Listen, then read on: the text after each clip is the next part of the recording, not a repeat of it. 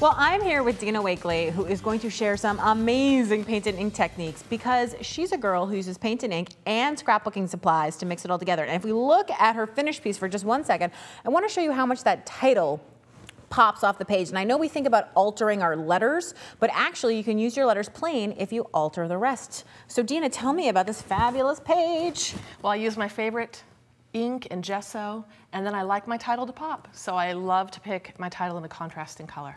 So that's what I did to make it pop off the page. Cool, let's get started. We're gonna start by making an embellishment for our page. I'm gonna just put a little paint on this tag. That is the biggest tag I've ever seen in my entire life. You should have a stash of these by your workstation because you can put extra paint, extra ink on them, and then you just muck them up and then you cut them up later, and they're the perfect thing for your layouts and your mixed media projects. So a little bit of acrylic paint. Don't worry about going all the way to the edge. I never do. I'm going to put a little bit of white spray. Will you hand me the word stencil for me? Yes, I'll be happy to. I love the way text looks. Me too. So I'm just going to use this white. So even while the paint is wet, you can go ahead and use your spray ink. And I noticed that you're moving your hand as you spray. Always. Why is that? Well, if you hold it in one spot, you're going to get seepage under your stencil. And that is a danger when you're using ink in a spray bottle, and I don't want to get seepage. I want it to be a good image. So that's going to dry. Bright white really pops so cool. It really does, and that will dry nice and matte and opaque on the acrylic. So it's fine to mix paint and ink is what you're saying. Absolutely. So here's one that's done. I'm going to have you stamp it. You're going to take that tone on tone. Okay. So I'm using a blue ink pad, and I'm applying this to my big stamp here. And that is going to give us a little bit more background texture, basket weave in a way. How would you like me to stamp this? I'm afraid to mess it up. The answer is yes. Okay. I believe you know that, right? Okay.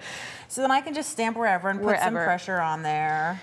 You can even stamp again to get a lighter. lighter. I don't even need to re-ink. Yeah, you just want a little bit of texture going on there. Okay, I mean, let's keep going. Let's see how far we can go. You can probably do the whole tag. Now, is this any kind of particular ink in order to be able to stamp on top of acrylic paint? It is. I like to have a permanent ink, and this one in particular has an oil base, so it will dry on the paint really nice. That's awesome. So it's wonderful.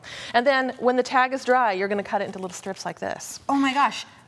That actually is so surprising to me. I thought this was paper when I saw these little scraps sitting there. I didn't realize you actually cut up. That's a brave woman. I always feel like a tag is something you should have it as it is. No, and especially if the tag turns out bad, which this one didn't. But if you cut it up and look, everything looks better when it's smaller. And that goes back to the tip you gave earlier about having a bunch of tags around to clean up your excess mess. Because just like this, you could have tags under your workspace, and then it would allow you to then use them.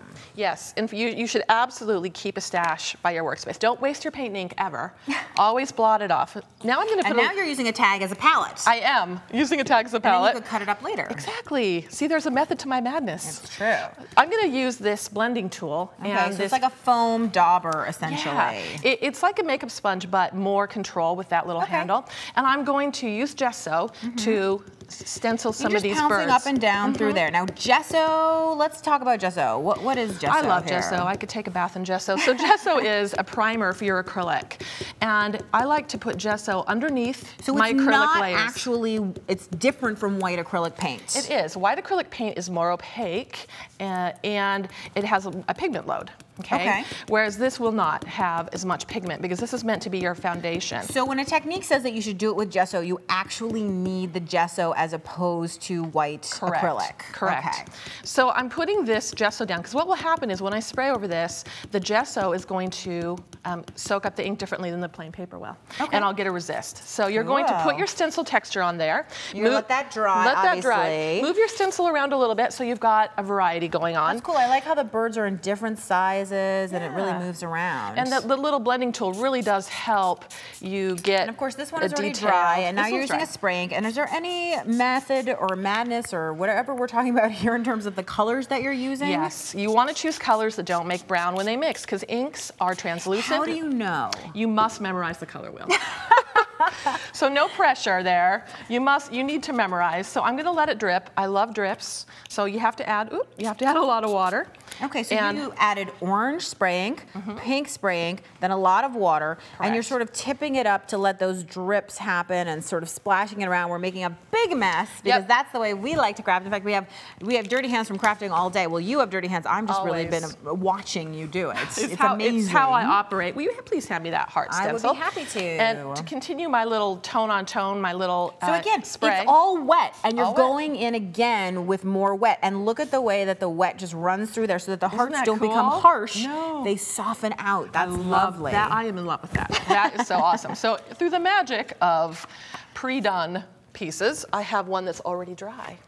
So here's how it looks when it's dry. Well, it looks really different. It looks really different to me than it did obviously when it's wet. The colors are different. They sort of soak in and all that kind of stuff. Now this is very bright. So how do you tone it down to put it on a scrapbook page? Here are a few of my tips.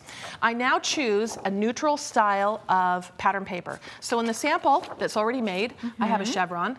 Oh yeah. Not bad, right? Nice. A little bit more texture, right? They're both fine. They're both good choices. And of course, if you put it like on a black background, it would be really bright. It would really pop. But to add a little black, I'm going to put the frame behind it. So this is a frame here. This is a great composition device. It will focus in all of your elements, especially if you use something strong like ink. Oh, what a great idea. So there's my frame. And then my little strips of handmade pattern paper are going to go along the bottom. And tags are such a great service to work on because they really take a beating, you know, lots and lots. And I see you have lots more strips down there too. They're inexpensive. The tags are inexpensive too. So if you screw one up again, you don't feel like, oh, I've wasted $1 sheet of pattern paper. Now, if we look back at the finished one that you have here, I can see you've added all sorts of cute metal embellishments like the little paper clips. We have a little bit for the vintage feel of the tag behind there. And of course, you're fabulous boys. I noticed that you're using black and white photography, which is always good when you're using lots of color. Correct. I always say when you have strong color, your photographs have to stand up to it. So strong photos are the key as well. So many good ideas. Thank you so much. My pleasure.